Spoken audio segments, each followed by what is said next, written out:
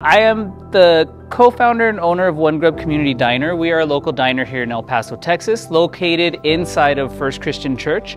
And it is a very special place in that we are a 100% plant-based diner with a focus to feed the community and give access to good, healthy food to anybody, no matter their circumstance. We are in a situation where the building has now been sold.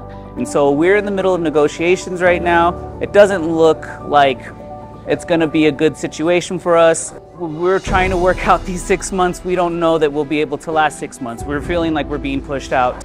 If you decide to donate to our GoFundMe, it is doing more than just supplying our space. For me, most importantly, with my employees, I want to make sure that they are free and clear of worry, that they know that they're being taken care of while this transition comes. Secondly, we want to take the rest and use it as capital towards getting ourselves a business loan. So we've been in business for a good while.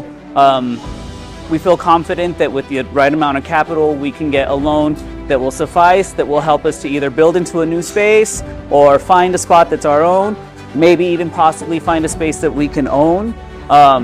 The more the better, so that way we can just create and establish something with roots. We've been in business for 7 years and we've been on shaky ground with shared spaces, food trucks, farmers market stands, and we're just at a crossroads right now. And if we can do this and the community can come around with us, we really feel like we can create something that will last years to come for the community.